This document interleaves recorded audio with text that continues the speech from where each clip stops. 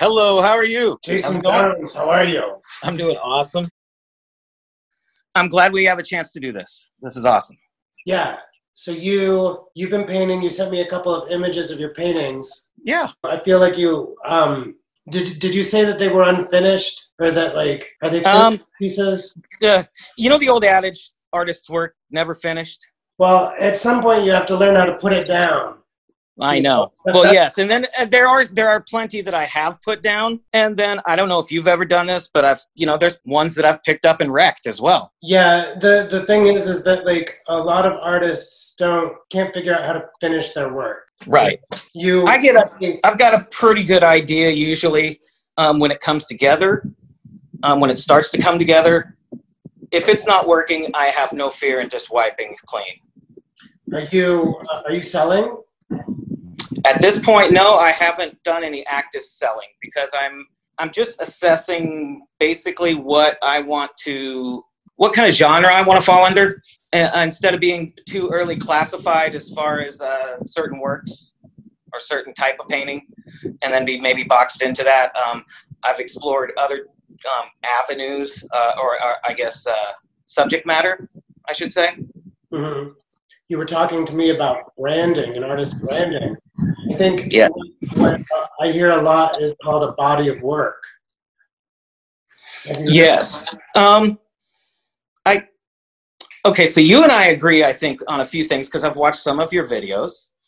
And one of the main things I think we agree on is that, well, and it's the wording that maybe the disagreement would be, but you say, a painting's worth what someone is willing to pay for it.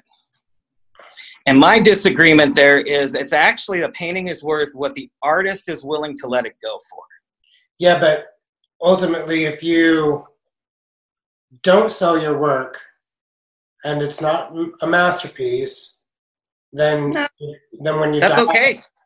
I'm just out there to create in that sense. Yeah. And so the marketing of art has changed dramatically since the the interwebs, you can say. When it used to be that a gallery could tell you how many paintings or how many people are going to see your paintings every week, I could get 1 million people to see my paintings overnight.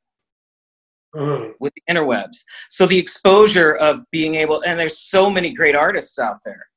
And I think we just talked about people connecting with artists, like having a fan base. And, are you using any platforms for your artwork? There are a few platforms right now, but I'm more into I'm kind of into the development stage. Yeah. I mean, is this a crazy notion? Okay, I'm going to pass this by you. Is this a crazy notion as an emerging artist to amass kind of a collection and then sell it as a lot and let someone else do the marketing? I think that's what I think what you're talking about is called a body of work. And right. Okay. A body of work is a group of paintings that follow a consistent stream of thought. And so one artist can have several bodies of work. Andy Warhol's drawings when he was working for like a fashion magazine. And then he does the screen prints. And then he has like his videography, his film. I'm looking at right now, just getting back. Okay, so I suppose I believe in just being creative. I have the free time to be creative, and I'm not afraid to just put it out there and just say, hey, this is what I've created. There's a difference between a hobbyist and a professional artist, though. Yes. So at some point, yes, I would like to develop down the line of where I do have a following. Some people only have 1 or 2 followings, 2 people that buy all their stuff, or some, collectors. Is that all it takes at some point? Or do you want more masses to consume them? Because there's several different ways that, I know artists that do prints. In Jackson Hole, I was exposed to so many artists. Let's not talk about other people. Let's talk about your artwork and your your body of work and how you're going to go about getting collectors. Okay.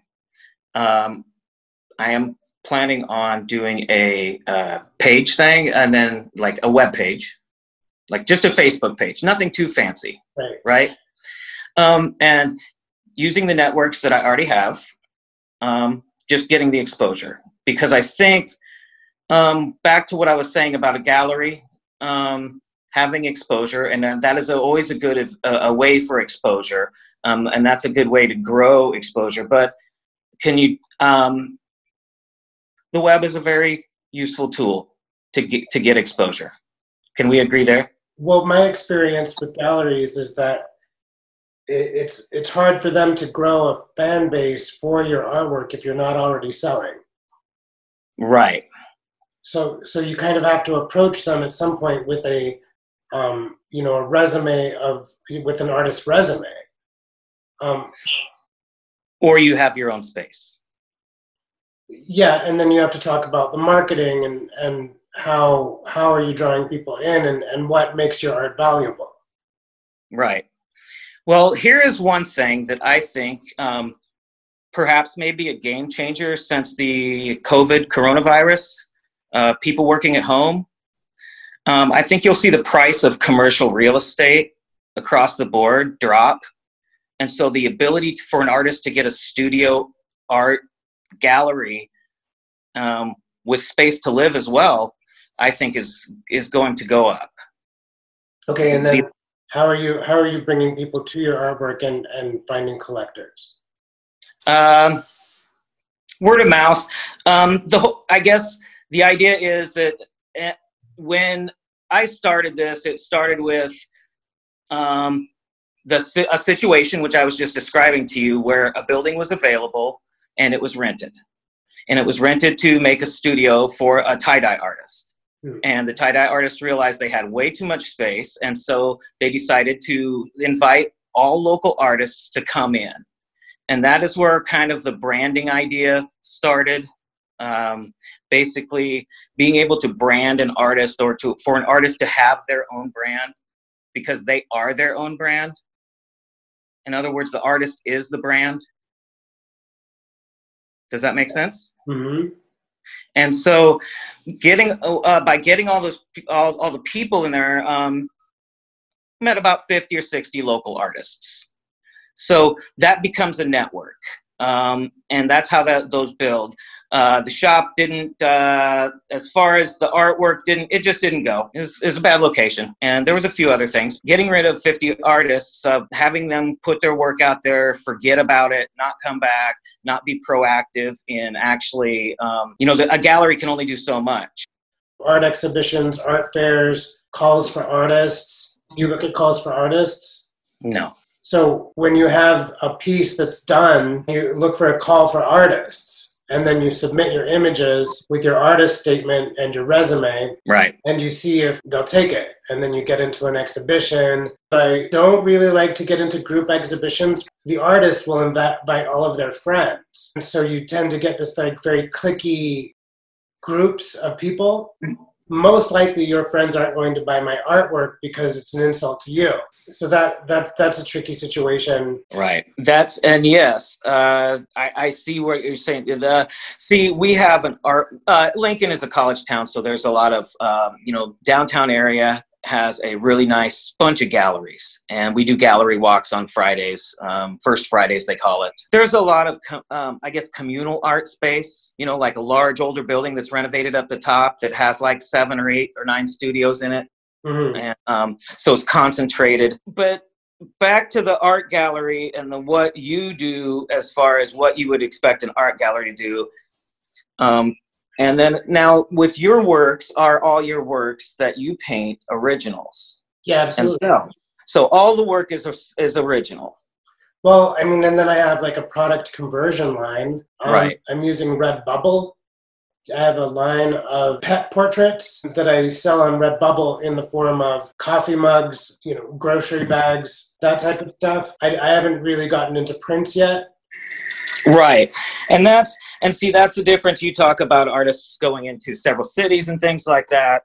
And unless they've got this huge catalog that they can just dump, most of that or a lot of it sometimes is print work with a few originals. I'll have an exhibition at the same time that I'm in a gallery, and then you go and you switch paintings out, you know, so you need your painting back, or you need another painting back, and then... Right, this one hasn't moved, we're going to keep it fresh, which was one of the nightmares of the 50 local artists at that shop.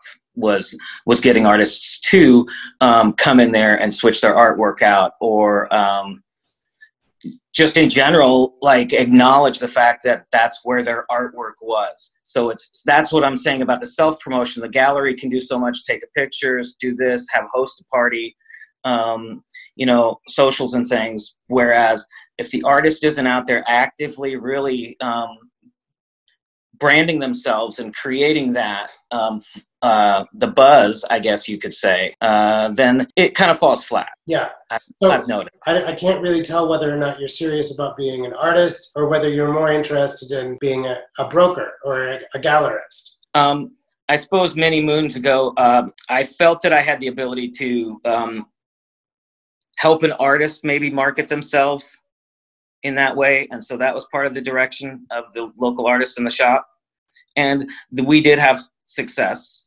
There wasn't, it wasn't a failure in that way. It was just a lot more work than it was worth, because more of the artists didn't care. But through those grades, you sort through the ones that did care and the ones that I helped sell their work. But here, I'm just going to turn this camera around, Dylan, because I put up a wall of all my stuff. Okay, so you can kind of see what I've got going.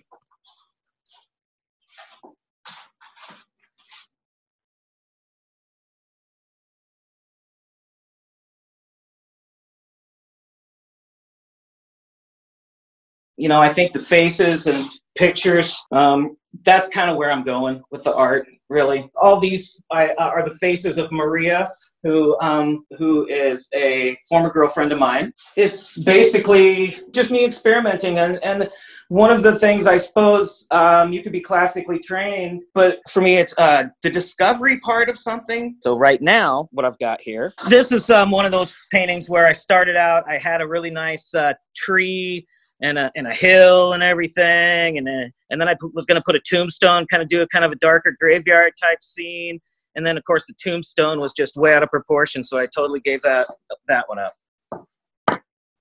With this one, I was doing some color things, and that's unfinished now. That's probably going to be an eyeball of some kind of a creature, you know, a very close up. So this one I finished, not sure I like. Can you see that one very good?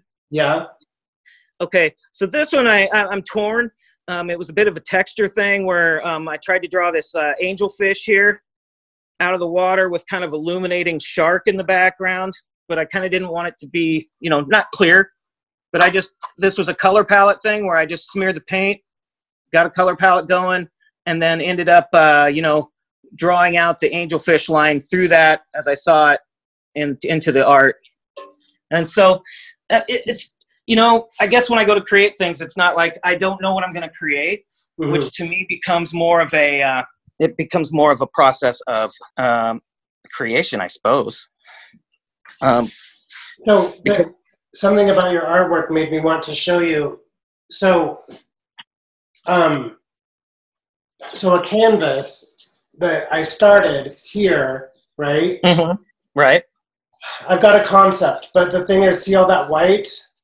Yeah. So that's still the canvas. And then, so that thing that you're doing where you're kind of like creating the piece and then you're drawing into it, I think that what you might not want to do is be afraid to cover up portions of your, you and I are both using acrylic, you know, so it works, I think, a little different than oil. If you want to move. Okay, so I'm bringing this one up because this is kind of exactly what you were saying, and it's kind of funny because I saw that you had kind of a room in that picture that you were drawing. Yeah. This painting began as me trying to recollect and draw the inside of the log cabin saloon. And what ended up happening was somehow I am not a perspective guy with, you know, the vanishing points and things like that. Yeah. So that painting did not work, got scraped. And you can see some of the remnants down here, you know, of where. I want to go back to your starfish painting, though. Okay, we'll go back. So the thing about you drawing into the canvas, right, to create an image, right, and you're moving around that wet paint, kind of, to kind of scrape it away. What I'd say is, like, don't be afraid to use the layering effect of acrylic. You know, right. Acrylic is a buildup. Right. Oh, well, and that's why I say I'm not sure if this one's quite done, because I do kind of want to work on the tentacle part, and I might add a little bit. But see, yeah, I mean, that's where you say, hey, is there a mess? Can you see that in there? And if you can see it, do you have to squint to see it? Is that what I wanted? Right.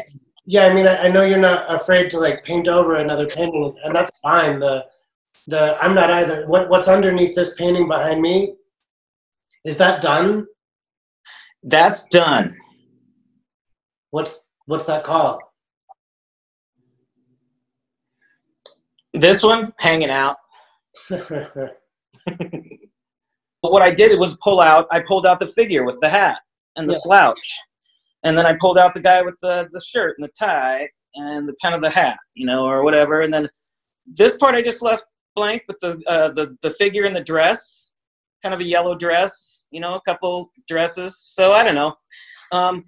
One of the things that I like to do is kind of scribble doodle. This is a great example. Here's a great example of the scribble doodle technique. And gosh, I don't know if this one's finished, Dylan. There's a lot of dark I can throw in behind these faces that I could finish it up. And who knows, I might end up with something like I just showed you before. You know, where I've just got a couple figures pulled out of that. How many pieces do you have done? Right now, that piece is done. All of these are done. This one, back, I did put it in the gallery when I just hung it up there, and almost had a seller on that one. This is what I think you should do. I think you should keep your eyes open for calls for artists. And yes, when you find them, submit the image of whatever painting you feel like applies, and start to get some feedback. What people are interested in. The inspiration for that one came from just how to layer colors in a landscape. And so that's what that became. It's just how to kind of layer the colors or the palette that you would use. That one's probably my favorite one of all of them. Now here's something symmetrical that this is way off base. This is why, like, not in the catalog. Is that one of yours? Yes. And that's just me experimenting with lines and color and different mediums, not just acrylic, throwing a little bit of maybe marker in there. Yeah. It's born of me throwing down either lines like squiggles, and I'll throw squiggles everywhere, you know, squiggle, squiggle, squiggle, squiggle, and then I'll see it and I'll say, this is going to stand out. And then I accentuate that part. And that doesn't happen with every painting. Like, okay, so here's one that I'm kind of working on. This was a color experiment. This is where I did a color, and then over the color, then I started to bring out the black, or I put the black in and the dark in, and then I started to get the shape. And then I'm learning more about background, right? Yeah. So I'm learning more about, like, okay, so this isn't nothing yet, but what this is just a gessoed up with a little bit of green. And then, you know, I'll get another, this is a different color. I'll try a painting on this color, see how that turns out. Maybe which way I like. Here's one. Don't know if that's finished. Can you see that? What is it? It's supposed to be a face kind of, but it's not, you know. I can see that. It's not super developed, and so that's going to be one of those ones where I'm going to accentuate and bring out different colors, and I'm going to use that layering technique that you speak of. I really like this one. The camera doesn't do it much justice, but I kind of like the way some of the color came out in this one. So what's your next step in your career path? Creating. And there are several opportunities for display here in town. How do you get into the first Friday art walk? There's, with it being a college town, we've got a concentration of bars that display artwork, coffee houses that display artwork. Those spaces that are above where this art walk happens, they sometimes rent out fairly cheap. Yeah. Well, my first show, I think, was a pizza parlor. Right. I just had a wall in a pizza parlor, and it stayed up for a couple weeks, and then I took it down. Now, did you sell anything? No, And was that discouraging? No, it's not discouraging because I'm still doing it, but. Oh, of course. One thing in retrospect, it's not, but at the time. What? I said, in retrospect, it's not, but at the time, I'm saying, was it discouraging for you? It was motivating because once I got some pieces up, I started looking for other places to go. And, the pizza parlor obviously liked it enough to put it up. And so. And did you just approach them straight up? Yeah. So the one thing that I think that I would have liked to have thought when I started is that maybe pricing, if you think about it, people are sitting in a pizza parlor, they're not ready to drop several $100s on a piece of artwork.